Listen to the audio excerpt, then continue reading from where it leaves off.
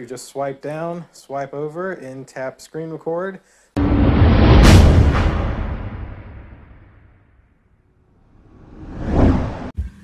Alright, so I just finished my update to Android version 11, which came out, I believe, today out of beta form for Pixel users first, of course, and then it's going to be coming to other phones. One of the things I was really excited about in Android 11 was the fact that I was supposed to be able to screen record directly from the phone without using a third-party app. And with a little screen record magic here, I will show you exactly how I did that. Here we go. And while we're here, before we get started, click that like button and subscribe to us below.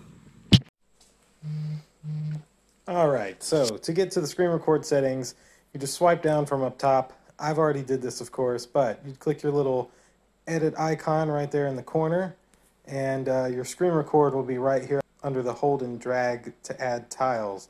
So kind of like nightlight, you just drag it up there and drop it in, and then you'll have a screen record button. Then, of course, to screen record, you just swipe down, swipe over, and tap screen record. When I tap it, it's going to tell me that it's going to stop. And that's essentially it. Once you have the screen record icon at the top of your phone, you swipe down, you click screen record, it'll look like this. It'll then pop open this menu asking you to allow the microphone and allow the screen recording. Of course, if you're just going to do a voiceover, you can just turn off the mic, or if you want to use the built-in mic, you can use the built-in mic. That choice is up to you.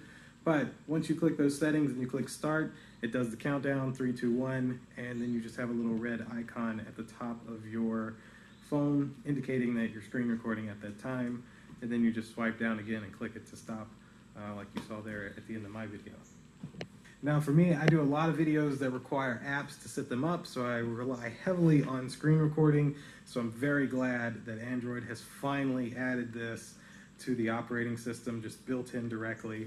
It creates a little movies folder in your gallery as well, which of course for me, being on a Pixel, it automatically backs up. That's where you access them. You can download them straight off your Google Photos. Smooth and easy. I think that's going to do it for this video. Kind of short, sweet, to the point. Just wanted to show it to you so you can see what it's like. If you can, click that like button, click subscribe down below, and we will see you in the next video. Deuces.